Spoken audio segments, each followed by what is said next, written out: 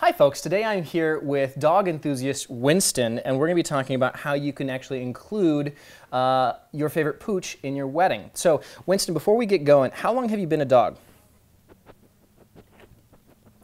Only 9 months, oh my gosh, and do you enjoy it thus far? He's a pretty chill dog. So what are some ways that a bride and groom, I like that you're want to look good, but we're on camera right now. So what are some ways that a bride and groom could include their dog in the wedding? Any other ways? We're on camera here.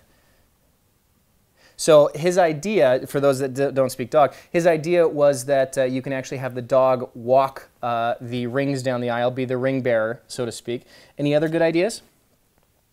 Yes, man's best friend. Oh, the best man. Have the dog actually be the best man. I don't know how many brides will actually go for that, having the dog actually be the best man, let alone people. Yeah, that's not nice. You shouldn't actually say that.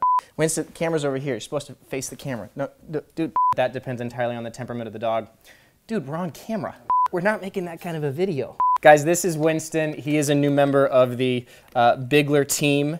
And so honestly, if you are considering ways that you can include your dog in your wedding, the first one that I definitely recommend is actually to do an engagement shoot with the dog. That's a great way where you can go to a park and your photographer can get some shots of you and your dog together with the two of you.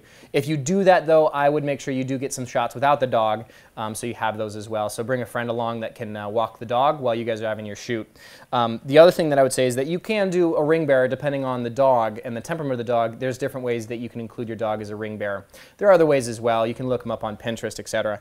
But I just wanted to introduce Winston to the team. He's a little camera shy.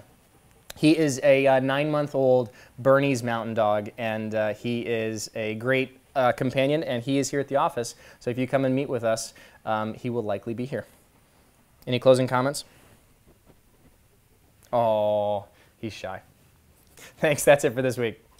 Oh, thank you, Winston. Hi. Yeah, hi. You did good. You did good on camera. Yeah. Oh, are you done?